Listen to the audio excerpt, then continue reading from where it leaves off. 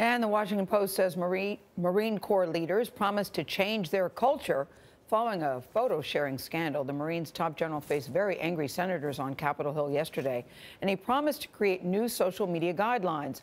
Hundreds of Marines are accused of posting nude and other inappropriate pictures of female Marines online. David Martin is at the Pentagon with more on this story. David, good morning.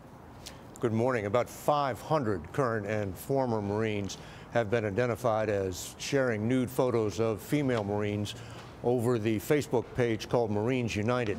That page has been taken down, but investigators have found at least 17 more sites containing thousands of photos.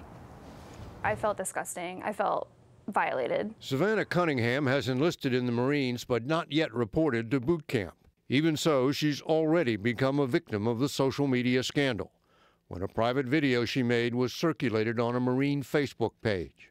I had people messaging my current boyfriend and me saying that they had seen me on that page, and it was pretty awful. Cunningham says the men made crude comments on photos stolen from her Instagram account.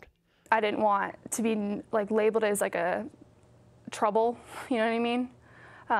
So I just, kept to myself and kept quiet about the whole issue. Hundreds of current and former Marines have been identified as using Facebook and other websites to share nude photos of female Marines. Do you agree with me this is one of the darkest moments and it needs to be fixed? Yes, Senator. Outraged senators grilled Marine Commandant General Robert Neller on Capitol Hill Tuesday.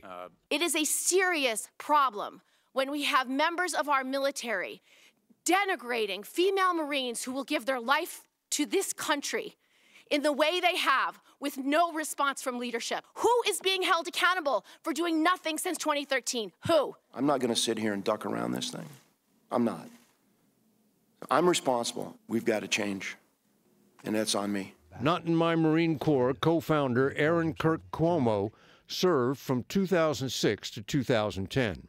Were you aware of these photo sharing sites when you were in the Marines? We were very much aware of these sites when I was in the Marine Corps. We brought these sites directly to leadership.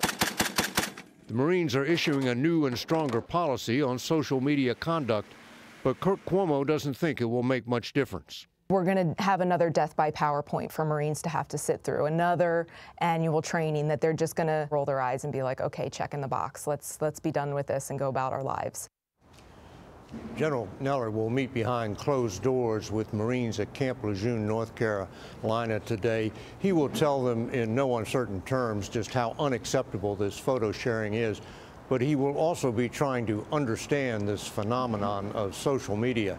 At 64 years of age, he is, in his own words, generationally challenged. Nora? David, glad we're following this story. Thank you so much.